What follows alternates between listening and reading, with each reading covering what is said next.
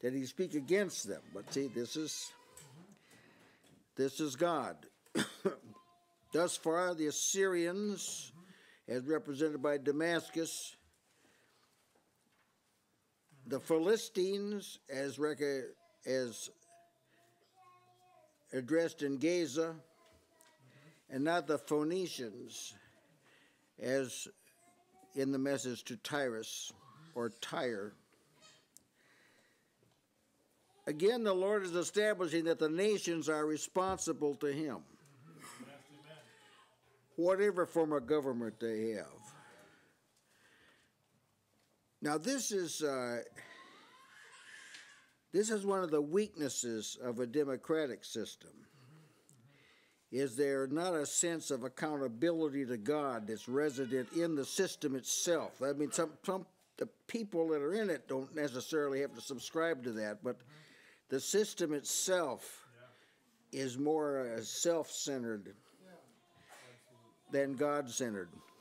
It can be overcome, you understand. The nations were formed by the sons of Noah, and it's spelled out in Genesis, 10th chapter. So the nations were developed. But that word is used. The nations were developed by them, which means the nations commenced with an acute awareness of the responsibility of the world to God. That's one thing everybody knew at that time. Also, when God began to deal with Israel, we learn that he cast out nations out of the land he gave to Israel because of their iniquity. Yes, that's right. Their iniquity caused him to cast them out, and it's spelled out in Scripture. It said of Israel that they inherited the land of these nations, that he drove out because of their iniquity. And they ate up the nations. That's how it's described in Numbers 24:8. They ate up the nations because of their iniquity. I'm very cautious about what I'm going to say now, but there's been a lot of talk among uninformed people how wrong it was for the United States to start when the Indians already occupied the territory and, all this sort of thing. But somebody, without being prejudiced and this sort of thing, somebody has to account for the fact that the Indians worshiped the earth. Yeah, that's right. Yep. A false god. That's right. Yep. That's all I'll say on the subject, but that's got to be thrown into the equation. Amen. And God's already commented in Scripture about what he thinks about nations that live in his world and worship another god. Yeah, that's right. He's made this pretty clear. Amen. Scriptures say through the psalmist, Psalm 9:17, the wicked shall be turned into hell, and all the nations that forget God. Now, God's not going to retract that. That's right. That's still in the Bible. Now, there are at least three factors involved in these judgments of casting out nations and judging nations. At least three factors, possibly more. One is they chose false gods. That's one. That's why he judged Egypt. He judged their gods.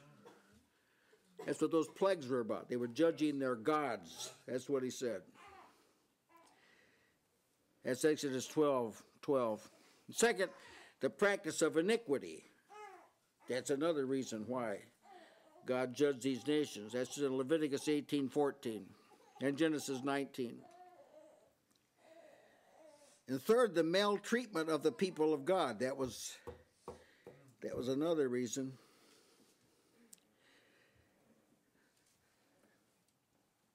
And that's declared in 1 Kings 14:16 and Micah 6:18. Now, this is now the third group of people that ill-treated the people of God. That's the point that's brought up against them. It's possible that the United States could fall in this category. I'm suspicious that this may very well be the case, because there's more and more activity against the people of God for one reason or another. Now, this word is particularly relevant in our time. Jesus warned his disciples, for instance, that they would be persecuted. And then the disciples in their doctrine, they taught people they would be persecuted also, that all who live godly in Christ Jesus shall suffer persecution. The malignment of the saints, this will take place. But God also is going to deal with the people who did this. Amen. The saints are not to take up arms and handle this themselves. They're not to do it, but God is going to address it. Amen. It shows all through history how he did. Even when people were used to punish his people, he punished the people that punished his people. Under his direction. Why? Because this is a righteous matter with God. When God says a people belongs to him, you had better not touch them. Yes, amen. Touch not mine anointed and do my prophets no harm. Don't you do it. Sometimes people begin to gossip, and they say bad things about the people of God.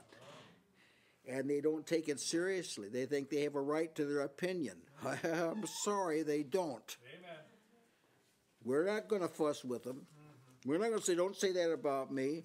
You hurt me by saying that. We're going to just keep our hand on our mouth and hold our peace, but God's going to address this. Amen. Even if the person repents, God still addresses it. Saul of Tarsus persecuted the church.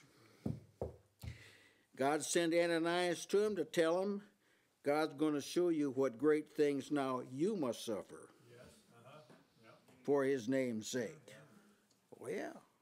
Oh, this is the way God is. Amen. Just think what he's going to do to people that abuse his son or reject his son, who's the chief person. Text such as the one before us is establishing this is the way God operates. With specific regard to their enemies, which Paul is addressing in Romans 12:19, he says, God says, I will repay. Yes. Avenge not yourselves. He doesn't say, just forget about it. Just forget about it and go about and love everybody. That's not what he says in that case. I'm sorry. He says, don't avenge yourself. God's already said, I will repay. Yes. Repay what? Repay these people for abusing his people. I will repay. So our text is a case in point of this happening. I want to deal a little bit for a while here. We're going to be touching verses 9 and 10. Thus saith the Lord, for 3 transgressions of Tyrus, and for 4, I will not turn away the punishment thereof, because they delivered up the whole captivity to Edom, and remembered not the brotherly covenant. But I will send a fire on the wall of Tyrus, which shall devour the palaces thereof. Amen. Now, it's one thing to read these words that Amos had to tell them. Yeah. Amos had to address these to Tyrus and tell him what God said. Now I want to again touch on this phrase, thus saith the Lord. Thus saith the Lord. Now there are purported prophets today who stand up in certain congregations and they say, thus saith the Lord. Now, I'm not prepared to say that God never said that, but I am prepared to judge what they say. Yeah. See whether God really said that or not. Listen, a lot of things are attributed to God that he didn't say. You don't know it until you test the spirits, see whether they're of God. Thus saith the Lord. That first postulate is that God has something to say. Unlike other gods, God has something to say. This presumes a purpose, see, an objective, and a divine will, among other things. Those are just three. He has something to say. The true God is a speaking God. You'd never know this by the conduct of a lot of professed Christians, but he's a speaking God. He assesses, he judges to his word. He commands, he admonishes, he forbids. I get the distinct impression that a lot of Christians don't know this. Not cognitively. They don't have discernment here. That God commands, and when he does, you better do it. And he rebukes, he admonishes, he promises. He has something to say. His words are never suggestions or admonitions. Now try this. Men say this, we try harder, try again. God says, do it. Now, we're talking about God here now. He doesn't say, now, you probably won't be able to do it the first time, but try and stand up and walk. And he is, try and stand up and walk. Do it best you can. And if at first you don't succeed, try again. See? But God doesn't speak like this. That's right. Judah? As soon as a command is given from the Lord and you compel yourself to do it, that's when the power comes. Yes. And when we compel ourselves to do what the Lord has commanded, we won't need a second chance because that's when the power is given. That's right. And we can do it. That's the great kingdom secret that a lot of people don't know. That when you extend yourself to obey the Lord, then's when you get the ability to do it. Whether it's stand up and walk, or come out of the tomb, Lazarus, or stretch out your hand, whatever. As soon as you extend yourself, which faith moves you to do this, see? Amen. Faith believes God and moves you to do. If he says, now, sin not. Well, of course, he says that 3 times in the Bible. Sin not. So, well, I can't help it. So that's not the right response. We all fail. Well, that's not like exactly a revelation there. But you take it seriously, and when you do, God gets serious about helping you to abstain from even the appearance of evil. Abstain from the appearance. Just abstain from the if it looks bad, don't do it. Well, that's a fresh word, isn't it? Now, when the Lord speaks, a speaking God, he does not speak in vague generalities. You'd think he did, the way all of different versions have been created. Why do we have all these versions? Somebody thinks it's not clear. I don't know what other reason can possibly be cited, unless it's translated into a language that other people. No person should be void of Scripture. It should be put in their language. So excluding that, why else would you have to update the version of Scripture unless it wasn't clear? All right, I'm saying God doesn't speak in generalities. And because he doesn't, he's not going to allow the people whom he charges with writing his word to fill it up with generalities. This should be reasoned out, should be seen quite clearly. Yes. It's not possible for man to put the Scripture in a language that doesn't require the Holy Spirit to understand. That's right. Yeah. Amen. Brother Gibbon, I think that men generally feel like God has left salvation up to them. And because of this, they think they have a right to go and just do what they want to. That's right. They really don't think about this being the Word of God and that he is superintending it. Yes. See this, thus saith the Lord. See, that is archaic language in most people's vocabulary. But it's not. archaic language. Even when God gave, see, people think they have to interpret the Scripture. Now, I'm going to say here that, no, you do not have to interpret. The Scripture has people interpreting dreams. Joseph interpreted dreams. Daniel interpreted dreams. Sometimes they interpreted the language, the Egyptian language, interpret it. But no one is said to interpret Scripture. That's not found in the Scripture. In fact, when he gave the Scripture, Peter's very careful about excluding human interpretation from what was said. God revealed it to the prophets. Then Peter said, this is from the NIV, just to show you that even they got it right.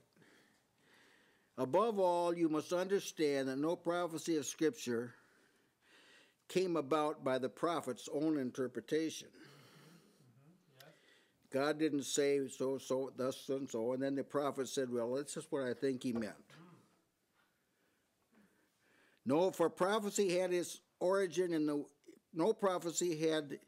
never had its own origin in the will of man, but men spoke from God as they were carried along by the Holy Spirit. So when God showed them a vision like Revelation, or a vision like Amos had, or visions like Isaiah had, the Holy Spirit moved them on how to record that. Amen. It wasn't a matter of interpretation. But we've got to see this. It was not, and if it wasn't when it came, I mean, how could it be now? This is not the way it works. In Scripture, dreams were interpreted for those that had no understanding. Tongues or languages was, but a word spoken by God is to be believed. Yes, amen. God interpreted. You don't filter the Word of God through the mind of man and take the result and call it the Word of God. It's not. Now, if further elaboration is required, then God will give the understanding. Holy men of God, they say, give me understanding. Paul would tell Timothy that I'll write what I write unto you, but the Lord give you understanding in all things. So if it's not clear, the Lord gives the understanding. Men are obliged to hear and receive what God says. This is not an option. If God speaks to men, men have got to hear it and digest it and believe it. His utterances can't be treated with indifference. They can't be. And you think how much of what God has said is treated with indifference. People don't even know what God said. There are all kind of professing Christians have very little idea about anything God said. And this is a speaking God we're talking about that has said a lot. And yet they are abysmally ignorant of it. And I'm saying that's inexcusable. Every man lives not by some words of God. Men do not live by the Gospel of John, like some people think, or the book of Acts, like other people think. They live by every word of God, Luke 4:4. Man lives by every word of God. That statement can't possibly be more precise. Now, concerning his work among men, God announces what he will do in Scripture. And when he does, it's like a challenge thrown out to the devil, principalities and powers, in rulers of the darkness of the world, spiritual wickedness in high places, saying, stop this if you can. He announces it. See, no king tells his enemies what he's going to do. But God, right out of the chute, told Satan, the seed of the woman is going to bruise your head. Right out of the chute. He told him. That's what God's doing. He's showing you. He puts himself at what for any other personality would be a handicap.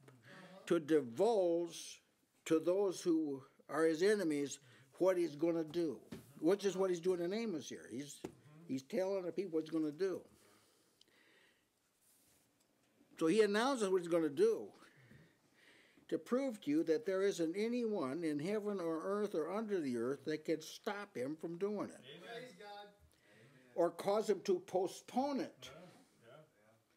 Or make him modify it. We also should say on this, thus saith the Lord, that what God says on the matter is the final word on that subject. That's the pinnacle of understanding is expressed in whatever God has said on the matter. Now, any subject, no matter what it is, cannot go beyond in discussion or reasoning. It cannot go beyond what God has said on that subject. Now you're into speculation, and speculation is an attribute of Satan who tries to emulate God and tries to be like God. So if God hadn't spoken on that subject, just don't mess with it. Just. Amen.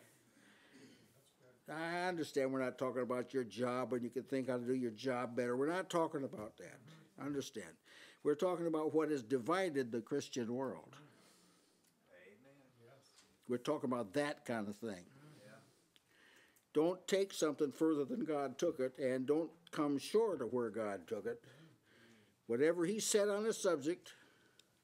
Now, the early church, they practiced this. They actually did this. The issue of circumcision come up, and it wasn't clear in the minds of the apostles and elders. It wasn't clear in their mind how to handle this. So they all came together. They first of all, they had a witness of people that had been preaching to Gentiles. They said, just to let that they were accepted, but they weren't circumcised. So we had a testimony about, and the acceptance of them was confirmed. By at Cornelius' house, they received the Holy Spirit before they were baptized, which is pretty disconcerting to some people. But that's actually what happened, and confirmed that this God had accepted these Gentiles without circumcision. So they had a report, and they reasoned about this. And pretty soon, James, it all fell together. He stood up and said, "To this agree the words of the Scripture." He talked about raising up the tabernacle of David and the sure mercy. See, it all fell together. In other words, what God had said on that subject, as soon as James saw it, that ended the discussion. We're done discussing now. We're done discussing now. Now we're gonna write a letter to the Gentile churches on what not to do. Don't listen to these people that told you to be circumcised, or that's updated. Don't listen to these people that say you have to be baptized in the Holy Ghost with the evidence of speaking in tongues. Like, plug your ears. Don't listen to the people talk about being slain in the Spirit. Or you have some special miraculous thing that happens to you that confirms you've been called. You take what God has said on the subject, and that once you know it, you got to know it. Once you know it, that ends. That ends the discussion. Amen. Once you know it, faith is the evidence. That's right. Faith is the evidence. Now, one other thing about thus saith the Lord, God has magnified his name, his word above all his name. Now, some of the translations, they can't actually say this. The text, it's on Psalm 138:2. I will worship toward thy holy temple and praise thy name for thy loving kindness and for thy truth, for thou hast magnified thy word above all thy name. Now, some versions say that thou hast magnified thy word and thy name. And there's quite a few of the modern versions, that's the way they read. Not all of them. Some of them, here's some of the other versions. Thou hast made your word greater than your name. That's basic Bible English. Thou hast made your word even greater than the whole of your reputation. That's the Jewish Bible. Your promises surpass even your fame. That's the New Jerusalem Bible. Thou hast made thy saying Thou hast made great thy saying above all thy name. That's Young's literal translation. And the Amplified Bible says that you have magnified your word above all your names. I just read that to show that there's a kind of a departure by some, and it is a departure, that find it hard to actually say what this text says. But some people, more scholastically honest, have said it just the way it is. He's exalted his word, magnified his word, made his word larger than all the rest of his divine attributes, which are quite numerous. Why does he do this? If you can't believe what God says, nothing else about God can be believed. If God can't be trusted, nothing else counts. On the text in Psalms that we just read, the psalmist articulates something that must not be overlooked. Worship and praise. I will worship toward thy holy temple and praise thy name for thy loving kindness and for thy truth. Why will you do that, David? Because I got this feeling. I kind of feel like I should do this. And he says, for this is why thou hast magnified thy word above all thy name. That's why. So those who have no dominating regard for the word of God, they are pretentious in worship. And they're hypocritical in praise. And it doesn't make any difference who it is. Now, this would be very hard for some people to receive. Or you can cut this verse out of your Bible. That's the other alternative.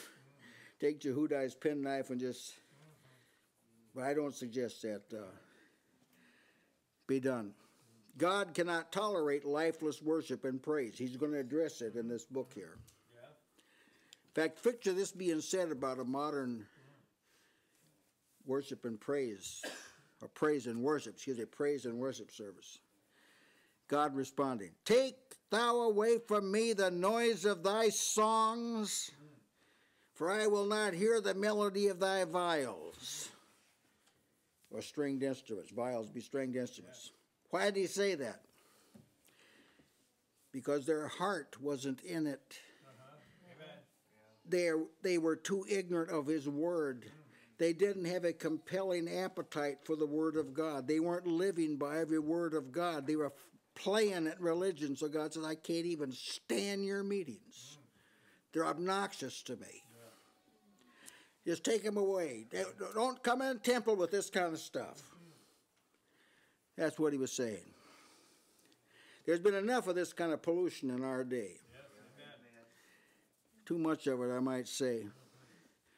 The church has been invaded with an army of novices, the unlearned and ignorant, and they've been charged with leading the church in praise and worship. Oh my, what a tragic state of affairs. Now, as I mentioned, if God cannot be trusted to do what he says or promises, he can't be trusted at all. This is why he's magnified his word above all his name. He's hinged your concept of God hinges upon what you know he has said. If you know very little of what he said, you have very little trust. At best, at infantile. That doesn't mean the trust isn't valid. It just means you got to do some growing. Because God says some pretty hard things for the flesh.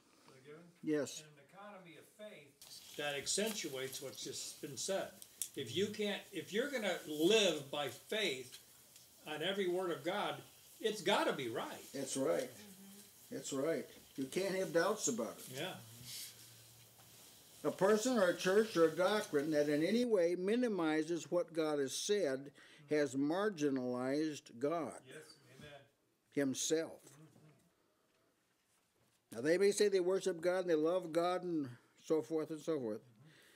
But if they minimize his word, And how do you minimize his word? Not by saying, I don't think every word of God needs to be known. But they live that way. They don't know every word of God. They don't know all the Scripture. See, from a child up, Timothy knew the Scriptures. Yes. A lot of the children growing up today, they don't know the Scriptures, and that puts them at a decided disadvantage. The words, thus saith the Lord, call our attention. What God's going to say, well, it's important, to say the least. Yes.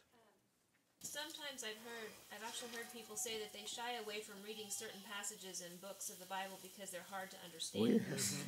But the truth is that we have to expose ourselves and be faithful to what is given in the written word if we want to have the insight given for what that word was written. Amen. Amen. Now, any word of God that's not understood, because the things that I reveal belong unto us. Yes. See, whatever God has said is intended to be understood. Brother Jeremy. I think this goes back to what you were talking about. If you don't give yourself to something, then the Lord won't undergird that. But if you do give yourself to something, the Lord will. And I could testify to this. I know I've read scriptures before, and I didn't know what they're talking about. But then you or some other brethren had connected the things. But if I had never read it, I never tried to understand it, when you connected it, I wouldn't know what you're talking about. But because I did expose myself, when I was around brethren who were connecting scriptures, I was like, oh, now I see it. Yeah. It doesn't make any sense to not expose yourself because you think that it's too hard to understand. Well, God, you got to give him something to work with. Yeah, no, we're quick to say that you'll not understand all Scripture. Yeah. But you're called upon to believe it. Belief is the key to understanding. Amen. So the purpose is to believe it. If it goes over your head, like believe it anyway. Yes, that's right. Children do this. They don't know how to add or subtract. They don't know the denominations of money. What if their mom and dad says this is 5 cents or this is 25 cents?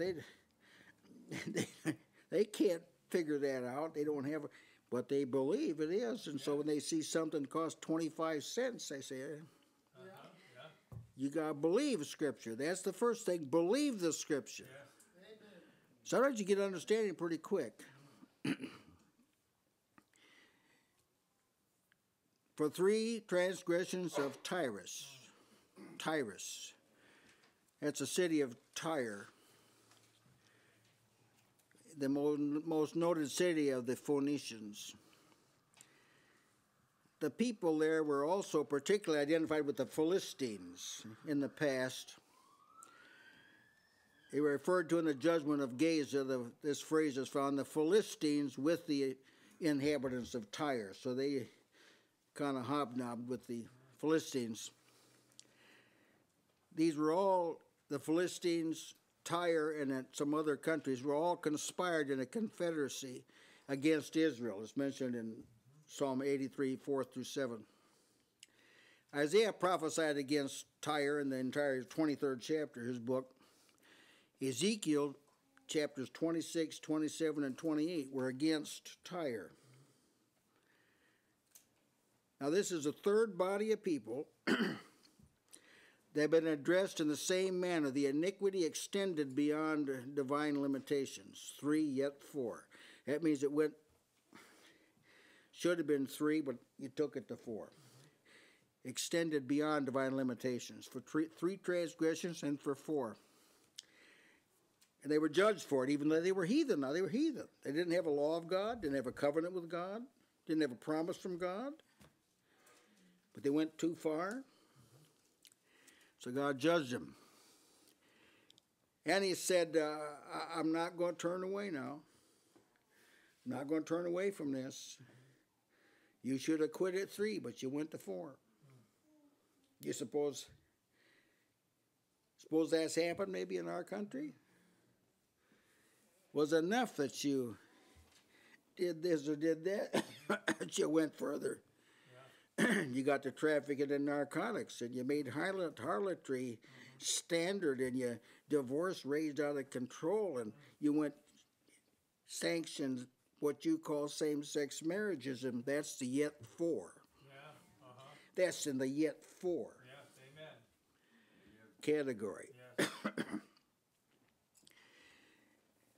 So this is the reason specified for the judgment. You're going to tell them why. Because they delivered up the whole captivity to Edom. I speak of the captivity of Israel. So there's another nation now judged because of their treatment of Israel. This people spoke against Jerusalem, the people of Tyre. And it's mentioned in Scripture when Jerusalem was at its weakest point, they took advantage of it. Here's Ezekiel's word on it in Ezekiel 26:3. Son of man, because that Tyrus has said against Jerusalem, aha, she's broken. That was the gates for the people. She is turned unto me. I shall be replenished, and she is laid waste. I'm going to take advantage. I'm going to take her now.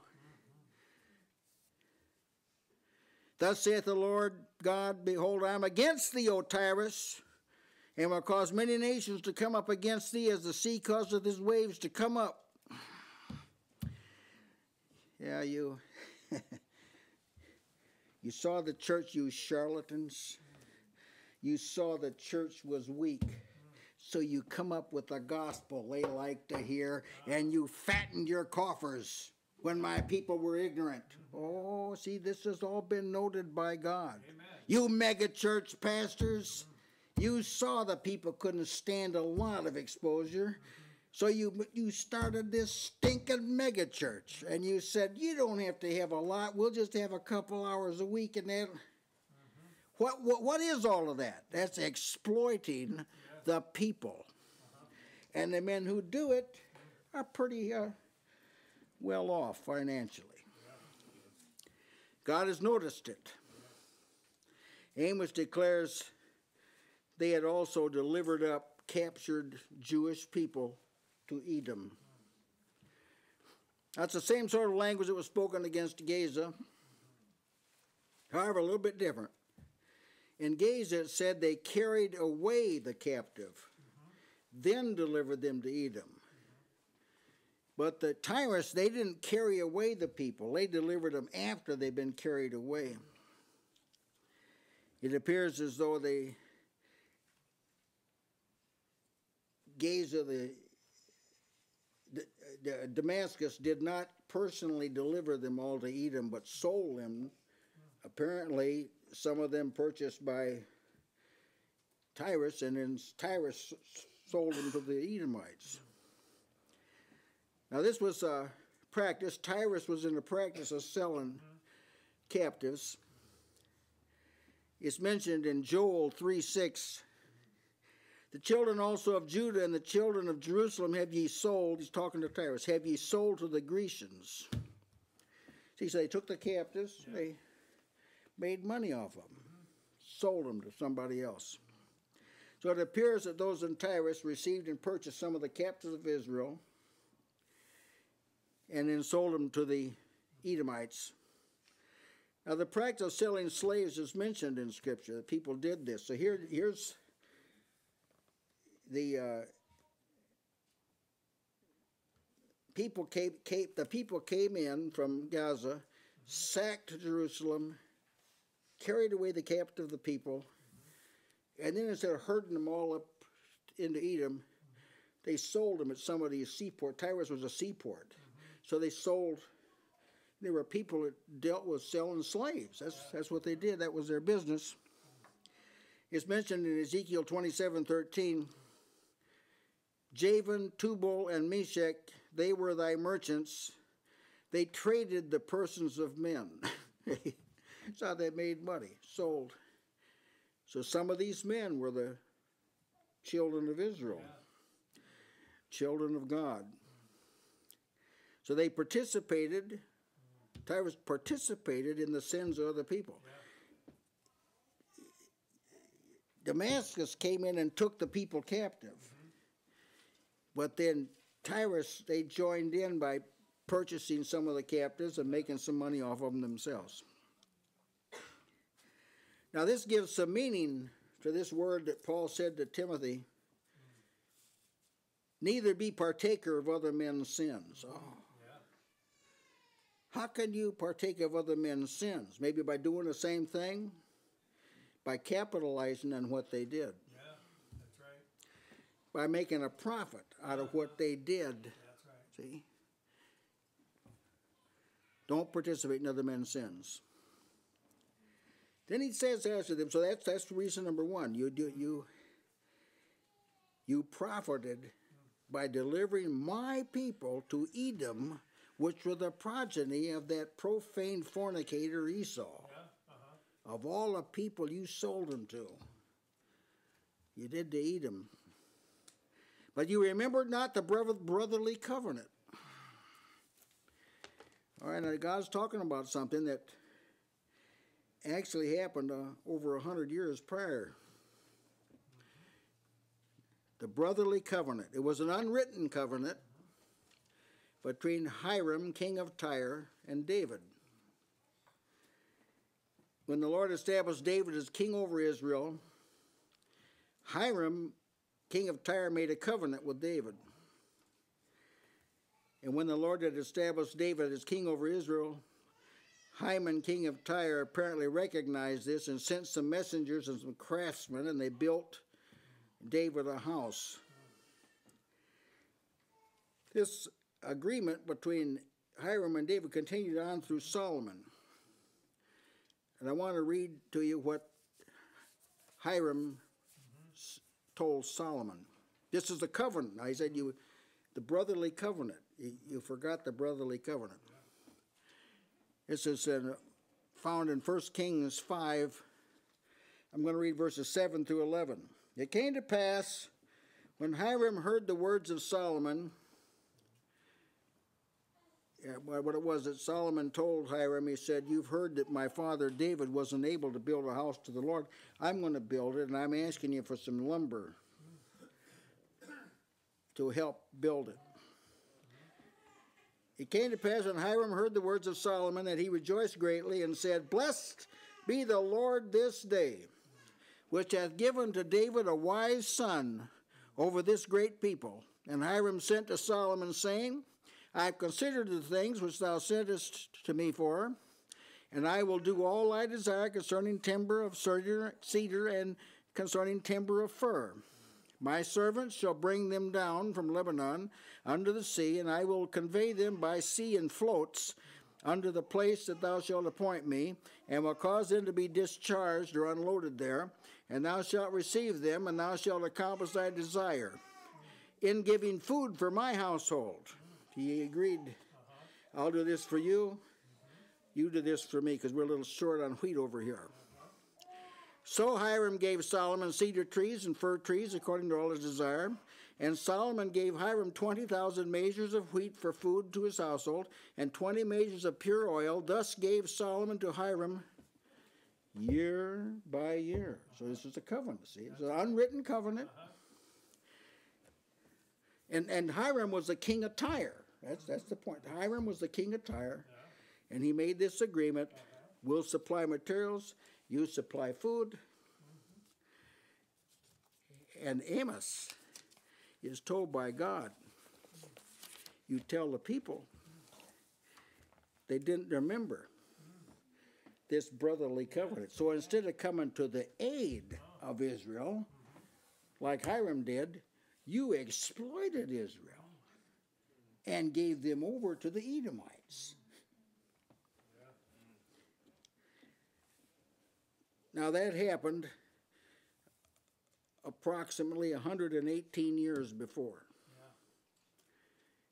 Men probably forgot. That's a lifetime for most people. For most people of that time, that was a lifetime. So they probably forgot all about that covenant.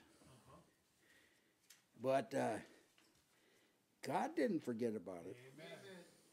Right. You might say that a group of people form a country, and they pledge themselves to worship God. And they build this kind of God relationship into their documents of the country. Then some years pass, and then people forget that. But God didn't forget it. That's right. Amen. God doesn't forget it. Well, that was a brotherly covenant indeed, wasn't it? I'll give you all your need, just as much as you need. Lumber and cedar, not cheap trees, cedar and fir, and you send me some wheat and some oil. Brotherly covenant. Now here's an example of a promise God made to Abraham. He said, I will curse them that curse thee. That's Genesis 12:3 is restated in Numbers 24:9. I will curse them that curse thee. Hiram blessed him, so he blessed Hiram. That's right. Then as time passed, the people from Tyre cursed Israel, so God cursed them. Now you can build your life on something like that, see? So he says, I will send a fire on the wall of Tyrus, which shall devour the palaces thereof. A fire on the wall. It's the same language used in the judgment of Gaza. I'll send a fire on the wall of Hazael, who was the king. Now, it's not mentioned a fire on the wall in that prophecy. It's not mentioned of Damascus. It's not mentioned a fire on the wall of Damascus. But Jeremiah, he did mention that. He said, I will kindle a fire in the wall of Damascus. So, yeah, the walls around a city were a means of protection. They provided safety for the people.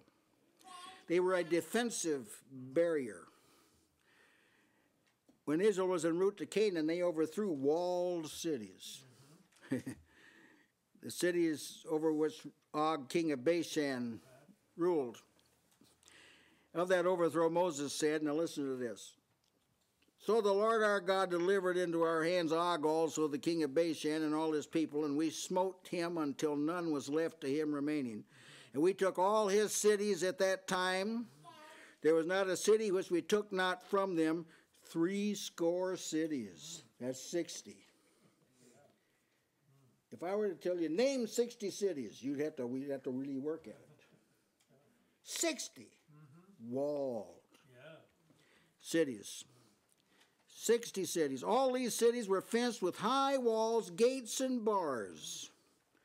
And beside them, unwalled towns a great many. So it's quite a exploit, wasn't it? There, in the words of Scripture, as stated in Numbers 14:9, their defense departed from them. God sent a fire in their walls. There's nothing to stop the enemy from coming in. Now, I'm going to suggest to you this has happened to the professed church. All kind of enemies have got in. How did they get in? The wall was burned with fire. God has judged the modern church by burning up its protective wall. And now all kind of enemies can come in and traffic. Protection is gone. Now, as we consider spiritual warfare, wrestling against principalities and powers and so forth, casting down imaginations, here are two circumstances we can experience. The enemy being unable to defend himself, and the Lord being with us. That's what the text says. Their defense has departed from them. This is Numbers 14:9. Their defense has departed from them, and the Lord is with us. So those are two factors. Ooh, I love to hear about it. Their defenses have departed, and the Lord's with us. Many, if not all, spiritual battles are lost because a proper relationship to God has not been cultured. So the enemies have walls, and the Lord's not for the professed people. Now maybe you can think of some challenging situation right now that requires divine power. You ponder, and there's something you're experiencing, and you have this case. Enemies. And you wonder, what kind of advantage can I have in this case? All right, you can ask for their defenses to depart, for the Lord to be with you. Those two things. Now, David prayed like this concerning his enemies. Now, these are texts, the imprecatory Psalms. These are very, very difficult for some people, but if you understand them right, they're very good. Break their teeth, O God, in their mouth. Yeah, right. Break out the great teeth of the young lions. That's Psalm 58:6. Was that an improper prayer? Well, David wasn't rebuked. That's right. He wrote of the Lord smiting the enemies on the cheekbone. Smite them on the cheekbone and break their teeth. Taking away their defenses, see. Nehemiah prayed, or Moses prayed concerning some of the Israelites. He said, respect not thou their offering. Yeah, right. How would you like to have that? How would you like to have a man of God pray that against you? Don't pay any attention to their offerings. Can I pray that? If you have some understanding, yes, you can pray that. Don't accept what they're offering. Yeah. God did hear that prayer. Oh, yes, he did. Amen. Amen. Decisively. Nehemiah prayed concerning his enemies. Hear, O our God, for we are despised, and turn their reproach upon their own head, and give them for a prey in the land of captivity. See, is it right to pray something like that? Well, was Nehemiah rebuked, or has God changed? Yes, it was right. If you see it right, Paul prayed like this. Paul prayed, 2 Timothy 4:14. Alexander the coppersmith did me much evil. The Lord reward him according to his works. Amen. So is it right to pray that? Yes, it's right to pray that. If you're praying like out of a spirit of vindictiveness, that's not right. Yeah, that's right. If you are trying to avenge yourself, that's not right. That's right. But it certainly is right to call God's attention to your enemies. Yeah.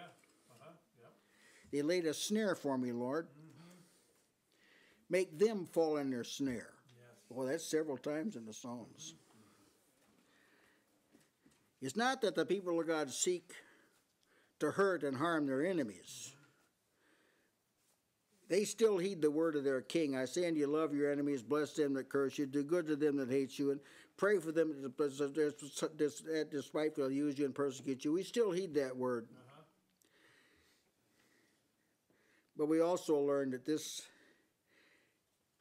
doesn't most of the time change the people at all.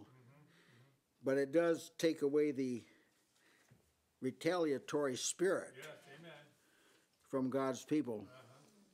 In matters of spiritual warfare, we are not to ask the Lord to help our enemies or bless our enemies in that matter of warfare. Not there. We do seek for their defenses to depart from them. And this is a lot of places in the book of Psalms, this is there. That their defenses, that the thing that makes them strong will become their weak point. Now, only God can do this. None of us can do this. But I'm just saying that this, God has revealed He does things like this. And we can trust Him to do it. We are, so to speak, asking God to send a fire on their wall. And I say that knowing that this is hard for some people to digest, so we'll not press the matter because we want people to think about this, not just to turn it down, so to speak. And I'll destroy their palaces. That speaks of the seat of their power. In other words, there won't be anybody to lead them in their activity against God's people. He'll take their leaders away, so they'll be helter-skelter. They won't be able to carry out their will. That same judgment was pronounced against Damascus and Gaza. That the leaders, those that held the scepter, they'd have no one to lead them in either an offensive or defensive posture. Now, this judgment was actually fulfilled in Nebuchadnezzar. It did come to pass.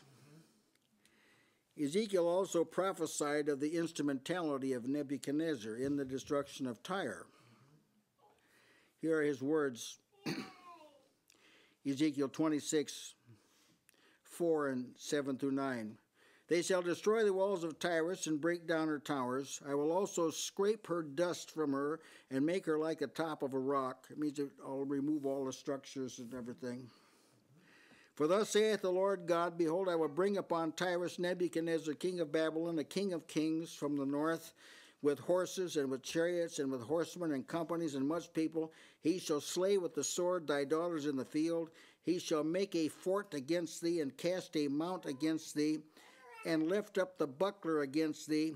He shall set engines of war against thy walls, and with his axes shall he break down thy towers. Strong. Strong language. This is thought to have taken place about 598 BC, which is 160 years after this prophecy. So once again we see the judgments of the Lord are true and righteous altogether. That's Psalm 19:9. God did this. He used men, but he didn't use Israel in this case. He brought Nebuchadnezzar in to pay back Tyrus for what they did to his people. Yeah. See, when the Lord said to Israel, you're the apple of my eye, that was the truth. It wasn't because they were so good, because he chose them. That's right. Set his heart upon them. If he's going to chasten them, he's the one that did it. And if he used somebody else and they went too far, he wasn't trying to destroy Israel. He's going to leave a remnant. See, and they were shooting for getting rid of everybody. Yeah. But he determined to leave a remnant. Same in the church, the same as the church. Nobody can really destroy the church. Yeah. Right. There'll be a remnant that will survive. There'll be an Obed-Edom that'll hide them. There'll be some way that they'll not be able to get to them.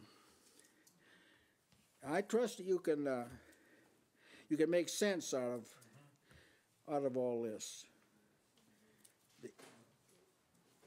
The scriptures tell us that there are some books in heaven, Yes. and that the things men do are recorded Yes. in the books. And then on the day of judgment, these things are going to be brought up. Now, here's a preliminary judgment that lived out in miniature scale what's going to happen on a global scale. See? These records, when it says you've got written books, it doesn't mean there's a library in heaven. Although if there is, I'll have no objection. But what it means is God doesn't forget. Yes, that's right. See, time erodes memory for men, but it doesn't with God, it doesn't. So here's people over a century after they committed the sin, went too far, over a century later, when they themselves had probably forgot about it, weren't making any association with, whoop, God dredges this up. Sends his prophet to say, just so you'll know who God is, and that you infringed on his dominion, and you persecuted his people, and treated them wrongly, I'm going to visit you now. Yeah. Now, this is all a prelude to what he's going to say to Judah and Israel. See, he sensitized them. See, it's like when God wanted to convict David of his sin with Uriah the Hittite. It's called the sin of Uriah the Hittite. Yeah. When he took Bathsheba. He sends Nathan, remember, said, you know, there was a man in the kingdom here, very poor. He only had one little ewe lamb. That's all he had. His neighbor, he he had all kind of sheep and lambs, and what he did, his neighbor invited someone over and went and took this man's one little ewe lamb. And that was the dinner for the guest. David said, "Show me the man." "Who is it?" He says, "You're the man." See? Israel's going to do the same, and they're going to say, "Yeah, give it to him, Lord. That Damascus had it coming. Amen." Gaze, let him have it. Yeah. Tyrus, let him have it, Lord. Then when they get good and incensed, he's going to show them, you did the same thing. Amen. That's God's manner. Yes. Maybe I've had some experiences, I won't go into it, but I've had some experiences where that's happened to me. Amen. That I notice in somebody else something I need to pay attention to myself. Well, I'm going to close there, but it's a remarkable text. I'm getting a lot out of this Amos, this index to God, particularly how he deals with humanity, which itself is a phenomenal area of consideration, how the Creator deals with the created. He doesn't just like roll roughshod over, crush them. He doesn't do that, see? He could. I guess. Maybe his nature won't let him do it. But it shows you how he deals with humanity. Actually, he's very gentle. Amen. Very gentle. Sometimes allows a century to pass before he really...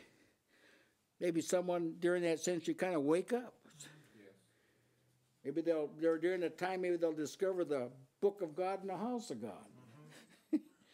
And change their course, see? Nineveh repented at one point. Amen. He did destroy them eventually, but at one point that generation repented. That generation repented, amen. They were a witness to the future generations.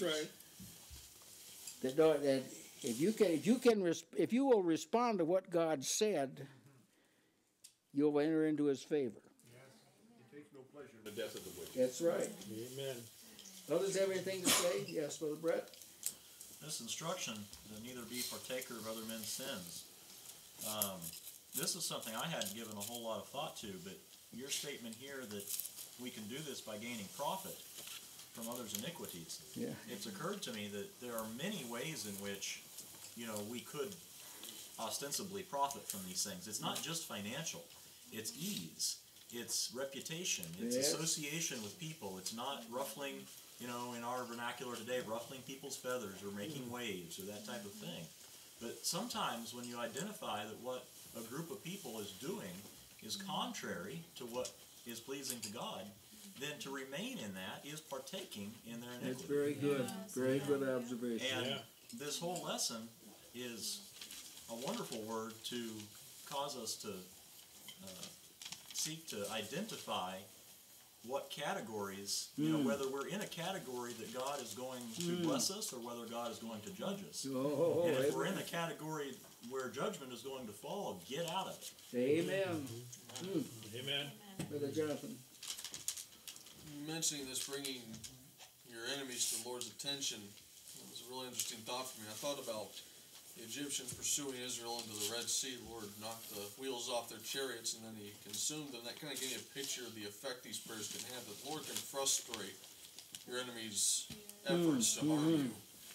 And when you're reading prayers like that, the fact that you're going to the Lord and praying for that, to me, is like an acknowledgement that it's His position to deal with them and not yours.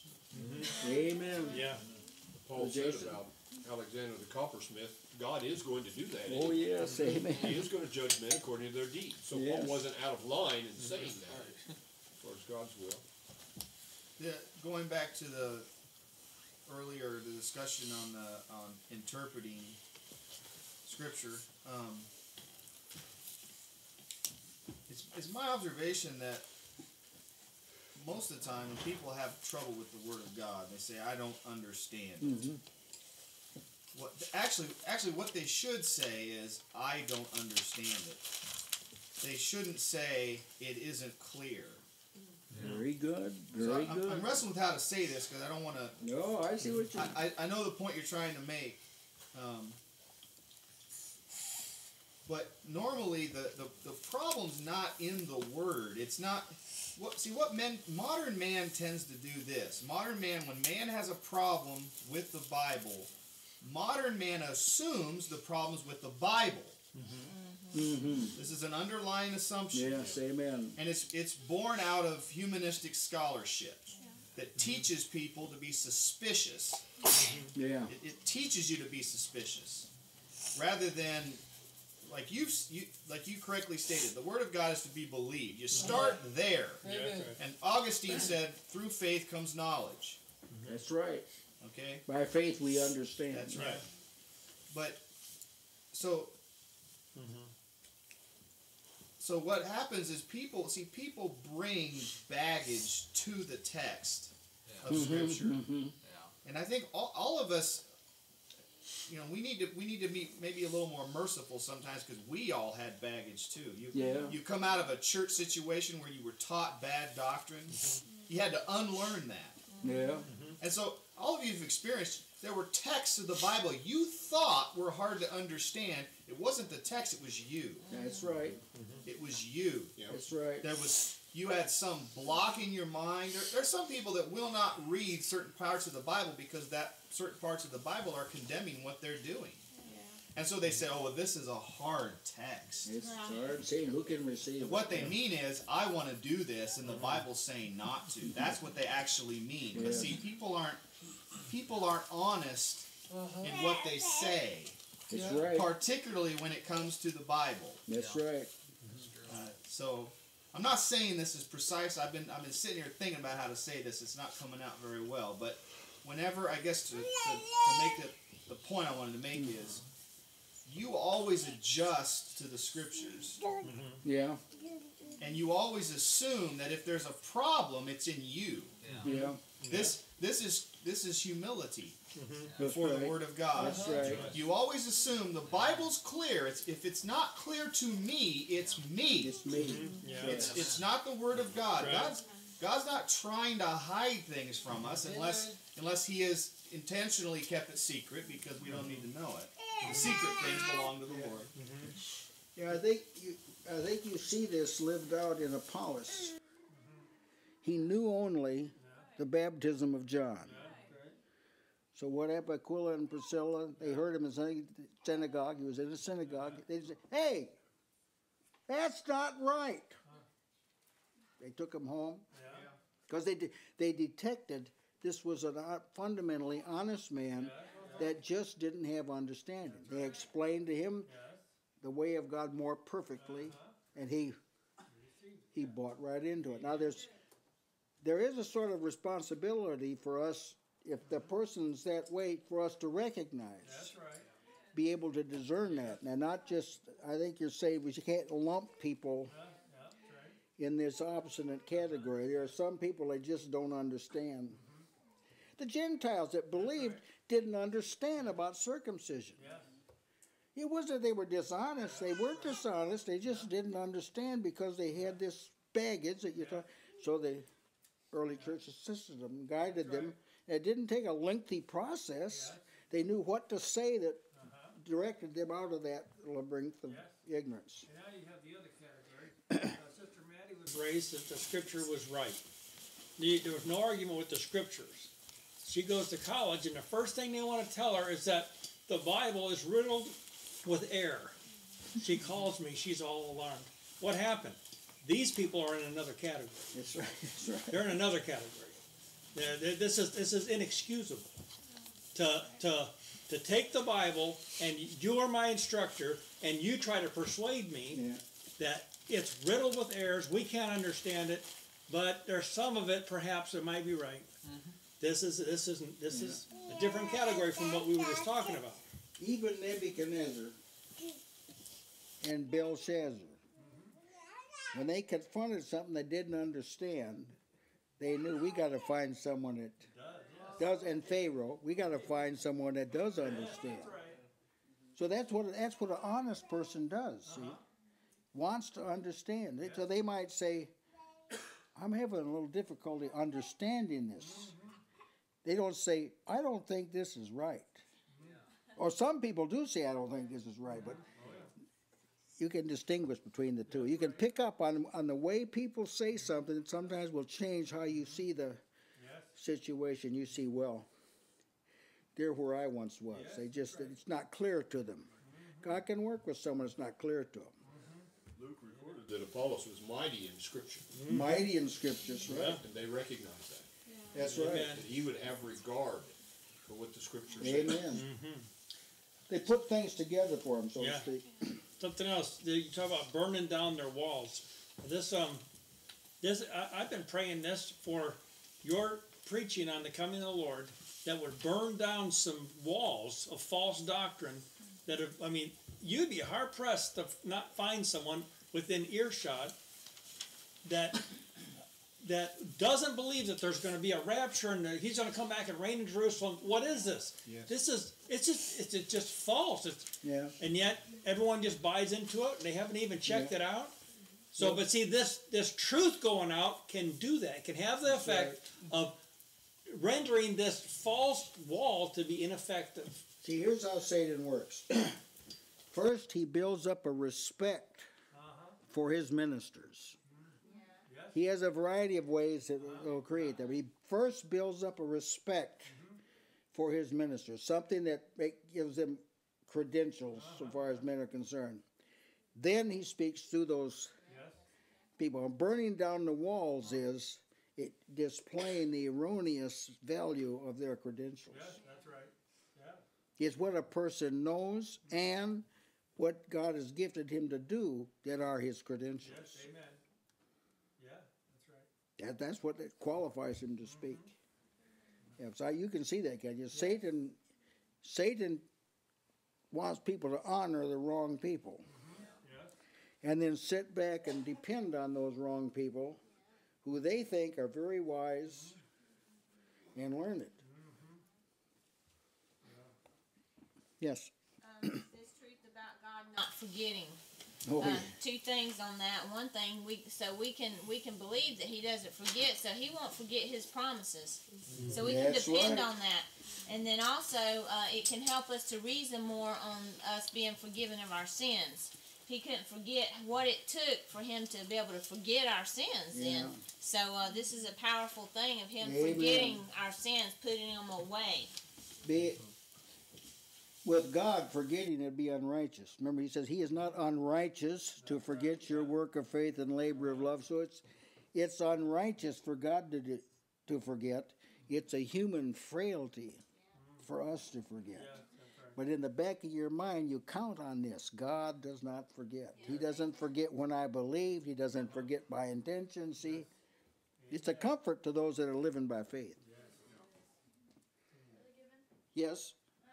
Also considering in the beginning when you were talking about the Lord repaying, avenging His people, that's not just for the people of our time who have read that scripture, but that goes for the brethren also who were talked about in Fox's Book of Martyrs. That's and, right. Men and women of scripture. It's not just for those who have read that particular scripture in the New Testament today. It's for God's not going to forget all the people from the very first person who was persecuted to the very last. Amen. You know, I've often been blessed by this brother Antipas. We know absolutely nothing about Antipas, but God says, Antipas, my faithful martyr. That's just to let you know that's in. I haven't forgotten that. I haven't forgot who killed Antipas. Now, some people get judged right away, like Herod. He beheaded James.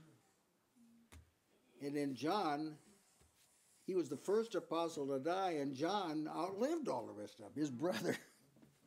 Is that something? Yeah. So they were like bookends to the apostolate. But God didn't forget. And Herod, he paid the price right off. And you can trust God to do this, and when He does it, it'll be right. Amen. Don't try and figure out how God should do this, because it'd probably be unrighteous the way you figure it out. So just let that, be careful for nothing. Just let your request be made known to God.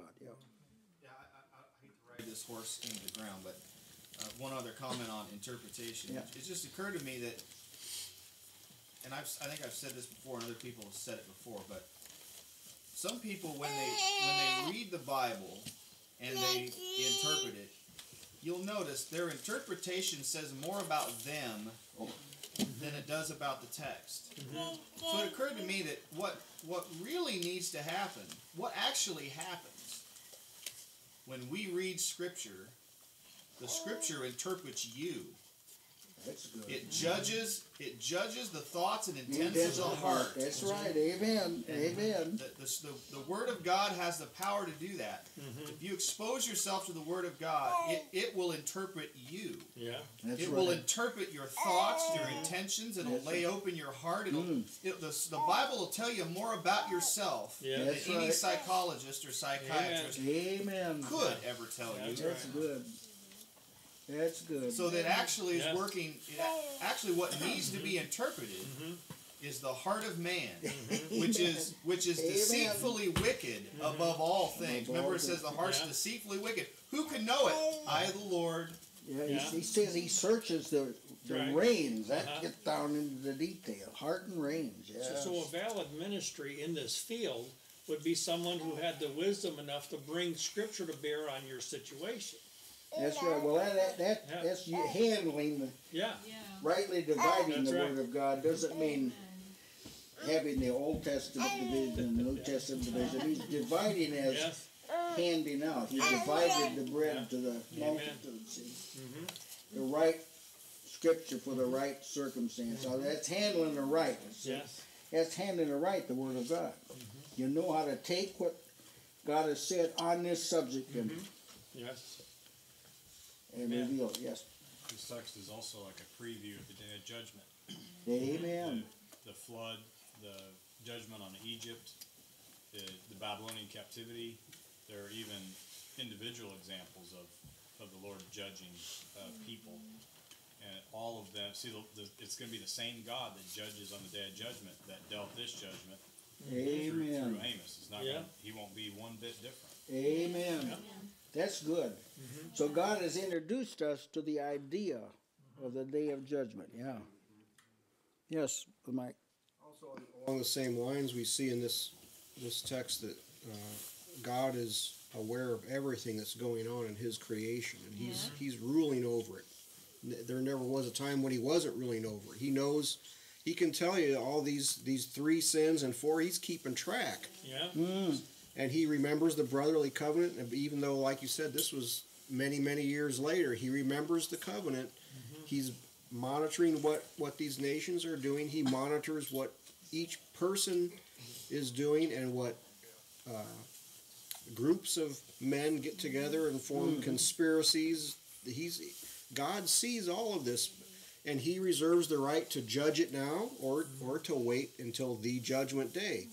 I think many times like this, He'll let some time pass intentionally to make it look as though He didn't know, or make it look as though He's forgotten, just to see what men will do. It reminds me of these parables of Jesus where when the master went away, and after he went away, then He tells you, what did the servants do? My Lord delayeth His coming, is what one of them said, and he began to smite his fellow servants and that kind of thing. So I think the Lord does that to as Brother Gene said, sift the hearts of men. He'll intentionally make it look like He's not watching. Amen. Sifts the heart. Yes, Brother Brett. This whole discussion has made me think about what great danger there is in taking the name of the Lord in vain. Amen. If God Himself magnifies His word above His name, then ought not we to do the same? That's right. Amen. And I think that a lot of the Brother Jason's comments have made me think even more about this, that what God has allowed in the degradation of the church through false teachers is perhaps a result of people not esteeming the Word of God as God Himself does. Amen. I believe that, yes. Yes, Brother Jonathan. Brother Jason was talking about when he was talking about how men have interpreted the Word of God. That got me thinking about this too, because I've noticed just the environment that's produced this kind of thinking, because we live in a time where men love to live for themselves. They like the idea of having your own view, your own take on things. And that kind of environment's produced this kind of thing with the Word of God, where men feel like they can just do what they want with it. They've forgotten like who the word's from, who it belongs to. They view it as it's a book that men wrote, and it's open for interpretation. And I'll make it say what I want to say. And so when men don't want to change at the hearing of the gospel, they try to change the gospel. That's right. Yeah, well, you can say, I happen to know the author's intended meaning. That's right. You've heard that. What was the author's James' intended meaning is not the meaning. That's right. These people were God's mouth, the oracle. They were oracles of God. Amen. So it wasn't their intended meaning. It was God's intended revelation. Yes, amen. Yes, Brother Paul. Well, what Babylon has done is they've actually touted this part of their uneducated, of the Apostles' General previous occupation of being fishermen or whatever. It was an uneducated occupation, but they were familiar with the Scriptures. You didn't have Peter on the day of Pentecost saying, "I'm an educated fool," and then start preaching from Joel. Yeah. And you don't see that type of thing today. We see a lot of uneducated, and that's in the Bible.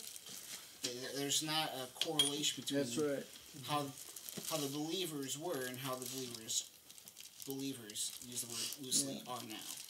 Yeah, no Jew was uneducated. By culture considered them educated, but they were perhaps the most disciplined and educated society of all. Their whole religion was based on reading and cognition. Their whole life was based on that. The Bible itself is an education. Amen. And in the past, in our own culture, it was generally accepted that everybody should study the Bible as a basis for everything else. That's right. That used to be taken for granted in our own culture, as it was with the Jews. They learned to read so they could read the Bible. That's right. Yeah. And that's the way it was from the Reformation up until just actually a few hundred years ago. This all changed, see.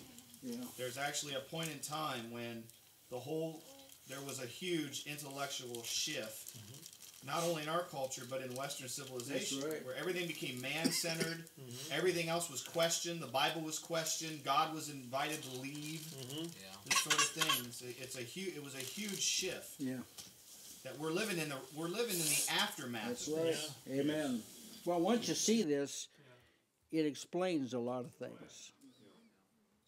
Yeah. Yes, Brother Chibret. Say this earlier and then I forgot. What a shame it is that as an official position, really our government is holding up the Quran more highly than the Bible. I know it. And the Islamic people, of course, they seem to have this great respect for the Quran. It's the holy book. And it seems like less and less people are regarding the Word of God as holy. That's right. Amen. Yes. It's important to remember the Scriptures are revelation, not interpretation. Amen. Yeah. All right, we'll close there. Our dear Heavenly Father, we're grateful for the way you've revealed yourself to humanity in Scripture, in history, and we might say case studies of your workings with humanity.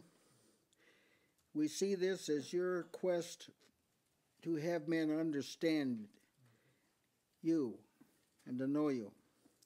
And so we pray as we devote ourselves to your word and live by every word of God, that we would more and more perceive you in it, and also allow that light to shine upon us and search our inward parts. In Jesus Christ we pray. Amen.